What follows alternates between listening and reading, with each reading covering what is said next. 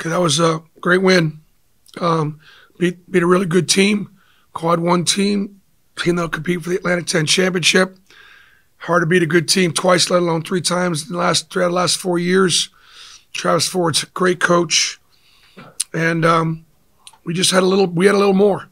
We had the best player on the floor tonight, Wendell Green. He was the best player on the floor at St. Louis, and he was again today. Is it any coincidence that Yuri Collins is one of the top 5 point guards in the country, recognized by everybody? Have something to do with it? It probably does. That's how that Wendell keeps score, and he's special. But I thought everybody contributed tonight. I thought there was a lot of real key contributions. Alan Flanagan with his defense and 10 rebounds, 9 defensive, his toughness, his athleticism. KD, getting to the rim, scoring through contact and being there late, when it mattered. Janai with 8 blocks, and he made some tough baskets in there. Obviously, he missed some shots around the basket. Those aren't easy shots. When he gets to finishing more, we'll be better. Jalen Williams, there were times when he was really, really a guy I could go to. And obviously, those guys played, 32 minutes, Jalen and Wendell, so probably pretty tired. That team's been averaging 84 points a game. They played Providence. They played Memphis. They played us. Played Maryland. They played a great schedule. But for us to hold that team down to 60 points gives, is very significant. Questions from the bias? Bruce, what did it mean to see Wendell bounce back from a shooting perspective, considering how he shot against Northwestern? It was great. Wendell's got great confidence.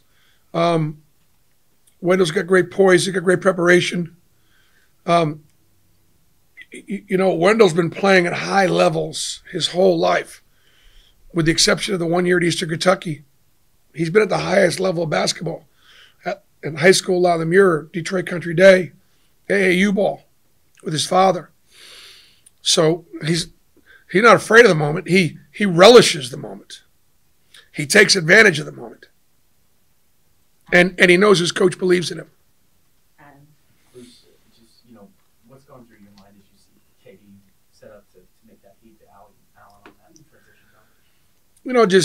KD is a special athlete. He really is. And I want him on the floor when it matters. And, he's going to get the 50-50 ball when it matters. He's going to make plays. He's an incredible competitor. Need a stop, he'll get it. Need a rebound, he'll get it. Need a 50-50, need it. And need a tough basket. He can get it. So those plays defensively to give us some offense, and the fact that we just didn't give St. Louis any second chance points down the stretch, I think was very significant. Ryan. Bruce, you mentioned that stretch where they couldn't score down the stretch. What was the difference between earlier in the half and then shutting them down? Just guys making plays, that's all. We wanted bodies on bodies.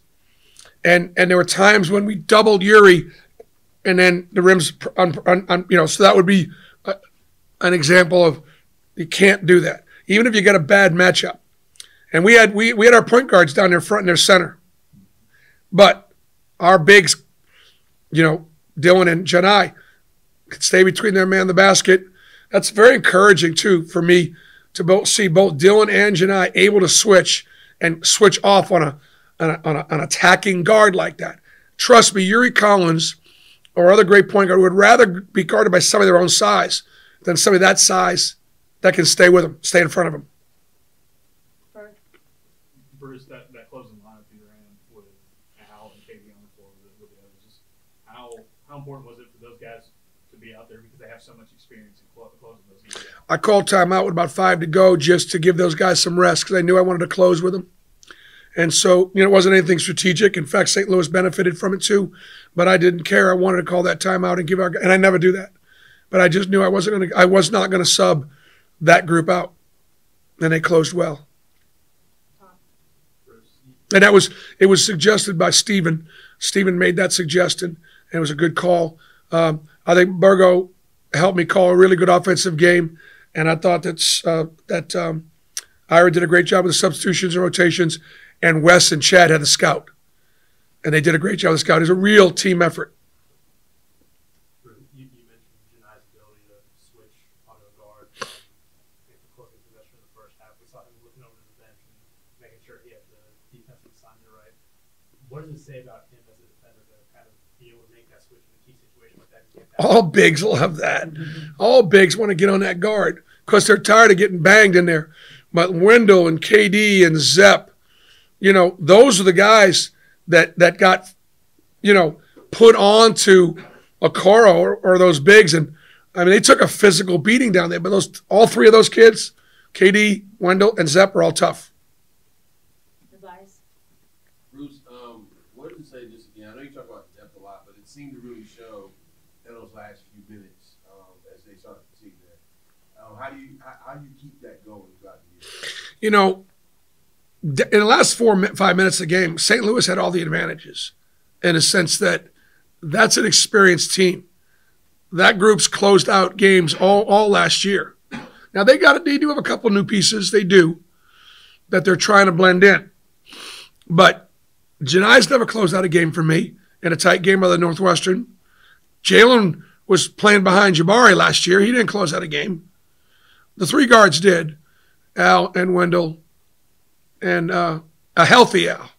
And you can see what a healthy Al does to us athletically. All of a sudden, you know, we put another elite athlete out there on the floor, and that was a separator. I thought some of our guys' size, physicality. I want to give Damon Davis some credit, my strength coach. That was our 5th game in 12 days. We had a red eye back Wednesday night, Thursday morning. We had a hard practice Friday, and I didn't do anything with them Saturday except talk to them because I needed their legs fresh. And that was one that we could have. Look, there's a lot of reasons why I could have lost that game. Their experience, 5 games in 12 days, you know, they're a good team. But we found a way, and that's encouraging.